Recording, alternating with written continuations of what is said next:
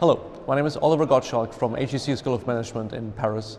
I'm here at SuperReturn International in Berlin 2016. It's a great pleasure to be chatting with Chris Wedding about some of the activities and recent trends in the renewable energy space. Chris, your fund is actively involved in one of the most exciting areas out there. There's very few doubts that long-term renewable energy is a phenomenal space, very exciting opportunities, but it's also extremely volatile because of a number of things going on in the overall energy market. What does the recent oil price shift do to your business and how you think about investments? Well, I can comment mostly on the U.S. market where most of our team is based. It's easy to think there's a correlation between low oil prices and, say, solar power, wind power, and so forth.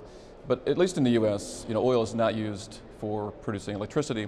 So in the private markets, there's really no correlation.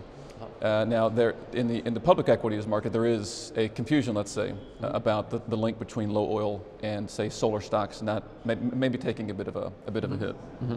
The type of investments you do, and how much are they influenced at all by the very short-term volatility in the market? Because fundamentally, you're probably making bets on the very long-term trends in this area. Yeah, that's right. The investors in solar or wind or storage projects in the U.S., they're typically thinking about often a 20-year horizon. If they're a fund, certainly they're limited, but call it a 10-year perhaps, and selling out to a lower cost of capital. But that's right. They're certainly thinking about longer term than a couple of years of volatility. Would you go so far as to say this volatility you see in oil prices right now actually creates good opportunities for you because people may not have the ability or the skills to see this long term, and actually creates good investment opportunities for you to get in at prices that you could not have seen 2 years ago? I think in general for the U.S. market, there is a great deal more capital chasing solar and wind projects. Partly it's a yield hungry environment, whereas can you get fairly low risk, good returns of infrastructure basically. So I think in general, I kind of wish it were the case that the low oil prices scared more capital away, so there were kind of better buying opportunities. But I think it's better for the industry. That's not the case right now. So capital, in a sense, is smarter than the headline figures would suggest that you read in the news. But that's very interesting. I think some capital is. I think there still is some overhang from the clean tech investments, VC investments, really the late 2000s, which didn't do so well. Not the right fit. Or the overhang of maybe some retroactive policy changes in Spain, for example. But really, that's kind of the past. I think that kind of looking forward, at least in the U.S., a lot of our projects, they have 10, 15, 20-year power purchase agreements. Really, kind of predictable revenue, predictable expenses. So you're saying that basically, I heard from this, the short-term volatility and commodity prices are not so relevant for you. The other big driver, of course, is regulation, because that to some extent drives lots of the profitability of those projects. Is this also just noise and fluctuating in the short term, or is this a key thing for you or other investors to watch? Yeah, look, no doubt the renewable industry is new relative to the fossil fuel or nuclear industry. I think as such, there still are subsidies that play a role.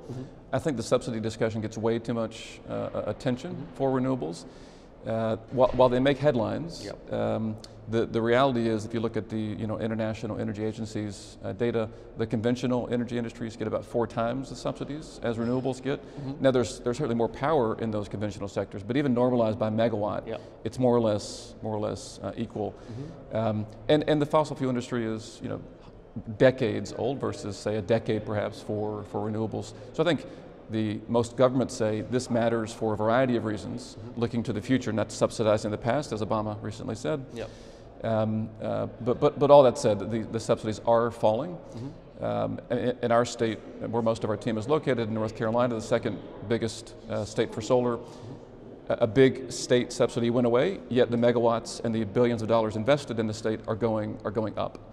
Interesting. Well, it's surprising to hear this, because if you put this into perspective, just the headline figures, 7.4 billion that Obama wants to put in there in terms of subsidies, that seems like a gigantic number that's definitely going to shift demands, change that landscape. You believe this is more short-term play, or what would you recommend investors take advantage of these things? Yeah, so I think it's easy when investors hear the word clean tech or clean energy to think about a venture capital investment, a technology risk basically. if you look at the, say, $400 billion invested in clean energy last year, maybe 4 or 5 billion was on the VC side. It's really more M&A or project finance. So there's really not much technology risk here. And the Obama budget, talking about these, doubling the budget for clean energy, that's really for R&D.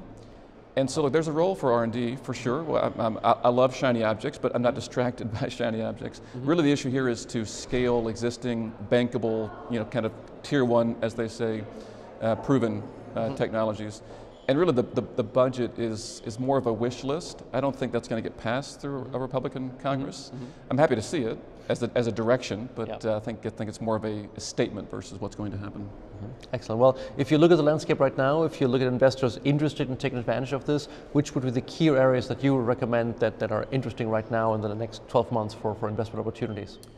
Yeah, so I think being here in Berlin, a lot of capital is, if they're thinking about renewables, has focused traditionally on Europe. There really is not a lot of projected growth for renewables in the EU. If you look at places like America, I mean, it's a bigger market, but something like 4 or 5x growth in the next 4 to 5 years, 50% compound annual growth in the last 10 years, and something like $70 billion to be invested in solar and storage, solar and wind projects in the next 5 years. So a lot of opportunity in the U.S. for sure. We look at markets like Japan. I mean, look, the feed-in tariff the rate has gone down, but there's still very attractive projects to be done there. If you're looking for higher returns, you can go to emerging markets. There's a lot of opportunity in places like Latin America, like Asia. You do take some more risk for sure, but if you have experience there and know how to manage those risks, that can be a good play on the fundamentals of energy as well. We talked about oil prices overall, we talked about regulation. The other key driver of the space is obviously technology. Of course, you mentioned the R&D efforts going into to get the next technological breakthrough. How much will this impact real world existing investment opportunities in the last couple of years? Is it just a bet long term in the future, or do you see substantial shifts coming through possible technological revolution there? I mean, I hope there are great game-changing technologies that come into play especially for things like energy storage. But I think that there's actually a big debate, I think, in the industry between groups like, let's say, the Bill Gates, Mark Zuckerberg-led Breakthrough Energy Coalition committing $20-some billion to clean energy R&D, basically, versus those like, say, Goldman Sachs, who would say, look, it's about scaling existing proven technologies.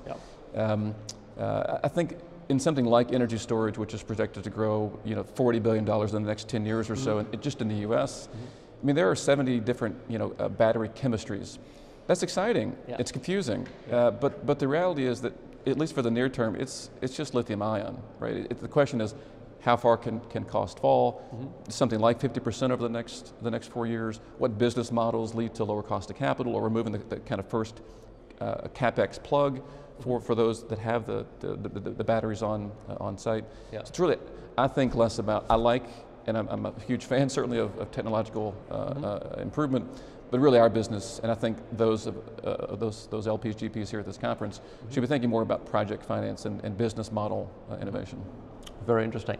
Thank you so much. This has been most exciting and information, a very, very active space that we continue to watch, and thanks for your insights.